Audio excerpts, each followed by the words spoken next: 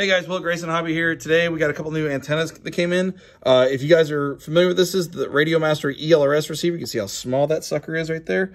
This is the EP1 from RadioMaster. It comes with a 65mm and a 95mm antenna.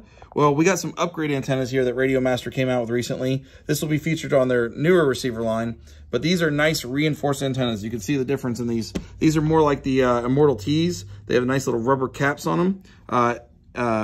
Rubber injection molded on the middle, so this is nice and robust. I can't even pull these little caps off, so I guess they're glued. But they make a 65mm and a 95mm version, so you can buy these for external antennas for any ELRS receiver. These are the factory ones for the RadioMaster line now, but you can use them on anything ELRS. This is a 2.4 ELRS receiver antennas. Hey, where do you get those receivers? GraysonHobby.com.